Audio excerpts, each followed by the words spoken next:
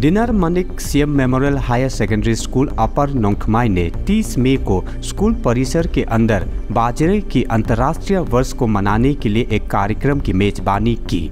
इस कार्यक्रम का उद्देश्य बाजरा उत्पादन और उपयोगों पर ध्यान केंद्रित करना है। गतिविधियों, बातचीत और खेलों की एक श्रृंखला जहां कार्यक्रम के मुख्य आकर्षण बना रहा। संयुक्त राष्ट्र 2023 को अंतर्राष्ट्रीय बाजरा वर्ष के रूप में मना रहा है। इस तरह के समृद्ध उत्सव कम ज्ञात विषयों पर ध्यान आकर्षित करते हैं। इस मामले में फसलें वे विचारें, अनुसंधान और विकास के साथ साथ प्लास्टर व्यापार की वैश्विक आदान प्रदान को भी बढ़ावा देती है।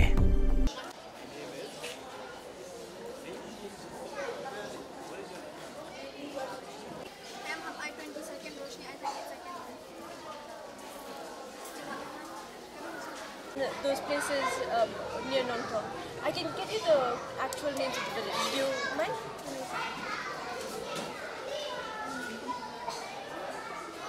You can ask that.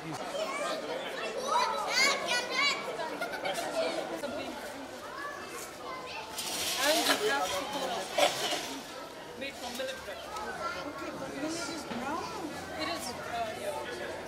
As you know, it's the International Year of the Millet 2023, and we're trying to encourage people to switch to a healthier diet of millet.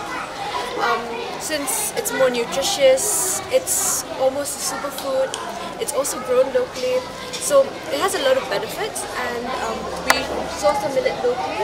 We make biscuits, bread, cookies, cupcakes, brownies. Right now we're making pancakes and millet milkshake.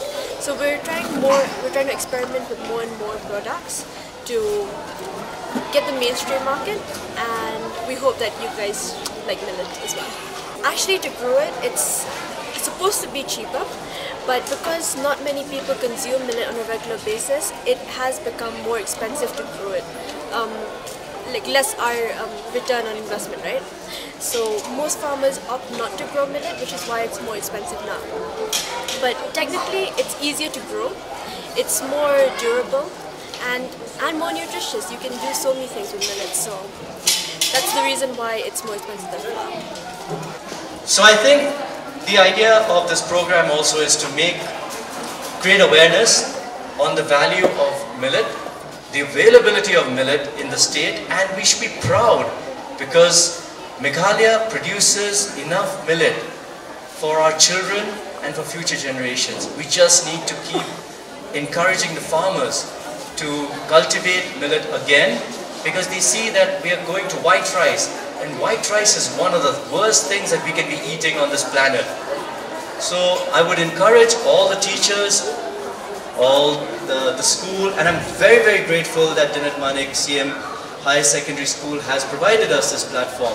This is the 5th of its kind, and we are planning to reach out to another 50 to 60 schools and colleges and university in Meghalaya. We really need your support to promote healthier snacking alternatives, because what we eat today forms the foundation of who we become tomorrow. While schools provide the intelligence quotient, we provide the HQ, the health quotient, and we provide what goes in here so that what is here grows stronger and bigger and better. It's made of millets, and then we added so many ingredients. I've made pancakes before, but this was of flour.